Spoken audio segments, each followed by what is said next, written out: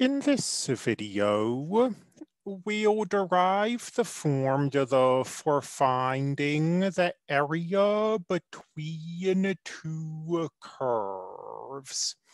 This might seem like a very abstract thing to want to do, but actually it has a lot of very concrete applications, one of which at least we will see shortly. For now, though, let's just focus on our goal. We've got some interval that we're looking at,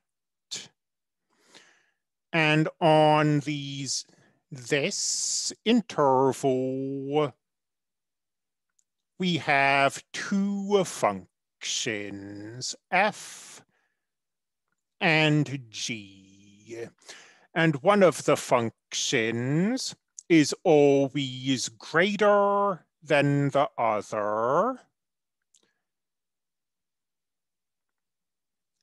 And we are looking for the area between these curves. Let's derive a formula. There are two ways we could derive this formula. Let's give them both in turn. Method 1 is very clear, but it has the disadvantage that it won't generalize. When we want to talk about things like volumes and surface areas, the technique that we'll call method 2 will generalize well. This method won't. But it's very straightforward. We want to find the area between these two curves. Well, we can start by finding the total area under this curve. That will give us this area.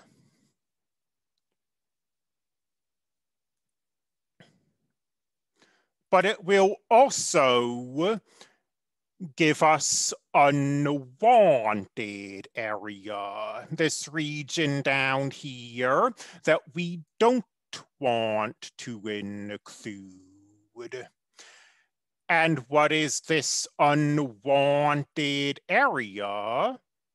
Well, it's precisely the area below this curve. So to find the total area,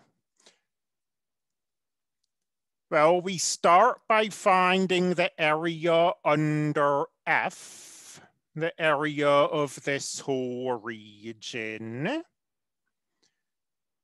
And the area under a curve is its definite integral. And now we'll get rid of this unwanted area. And this unwanted area is precisely the area below this curve.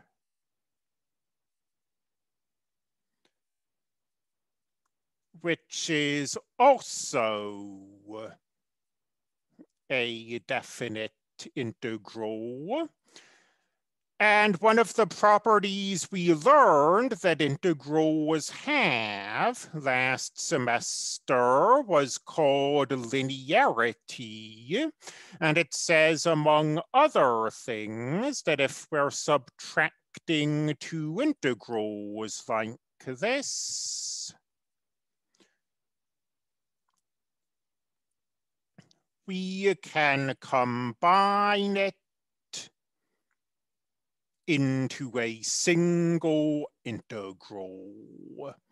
So here is the formula for the area for the area between two curves. You've got an upper curve and a lower curve, and the area is just the integral of the upper minus the lower. Let's find that formula again using a different method. This method is a little more convoluted, but as I say, it's the method that generalizes well. How can we find the area of this region? We'll be guided by Riemann sums. How did we find area under a curve? Well, we started by breaking the interval into pieces, and in each piece we created a rectangle and used that as an approximation tool. So we'll repeat this process. Let's call that point C sub I. In each rectangle, or each little interval, I should say, we select a point. And we are going to use that point together with the left and the right end points of the interval to create a rectangle. And the area of a rectangle we can find. And this isn't quite the area between the curves. We're missing a little piece up here, and we've got some stuff here and here that we don't want, but it's clearly very close to being the area between the curves. The height of this rectangle is f of c sub I minus g of c sub I. The width we'll call delta x sub I. And the area just in this slice is approximately the width times the height.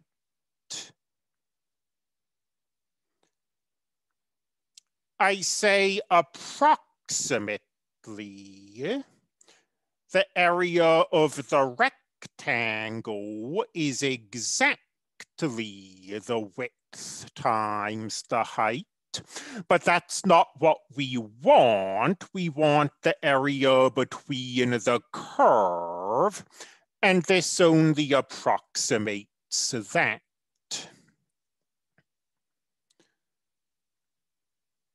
Repeat this process on each of these little intervals. Add all of those approximations up, and you'll have approximated the area between the curves. It's approximately the sum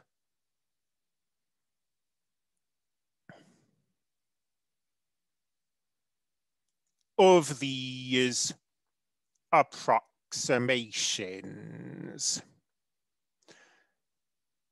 These approximations get better and better as these intervals get smaller and smaller.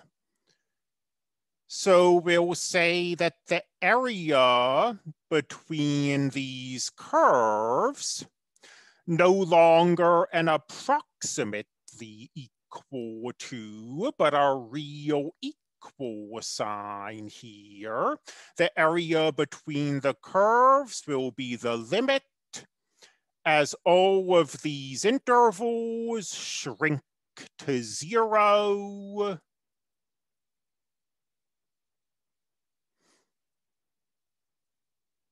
Of this sum. And this sum is a Riemann sum. Remember, to be a Riemann sum, we need a function evaluated at a point in the interval times the length of the interval. And the limit of a Riemann sum is the definite integral.